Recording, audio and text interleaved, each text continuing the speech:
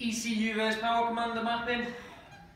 With an ECU you can control pretty much everything. You've got a much broader scope of adjustments to be able to add, so you've got all your ignition tables, you've got your cold startup tables, you've got everything. So obviously we're always going to say to do the ECU on the fact that we're able to control more stuff. You can get more benefits from it. So like first, second, third gear limiters, you can take all them off. Your top speed limiters, you can take them off. As I say, same thing with the throttle, you can actually have the throttle switch more control. Fueling wise,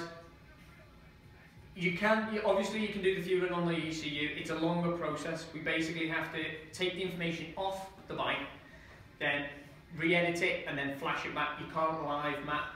Now this is the big difference between ECU mapping and power command mapping. With the power commander you're able to go straight in, have the information up live and adjust it, which means for the low down throttle adjustment you can have a really accurate fueling table, so you can make it absolutely perfect.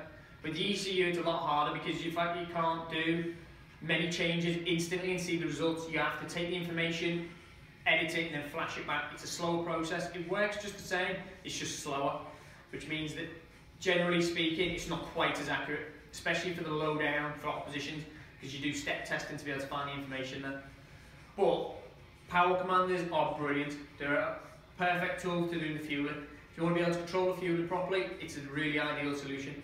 That's why generally speaking what we try and do is say we'll do the base flash on the ECU, which takes all the limiters and restrictions out, and then use a power commander to control the fueling.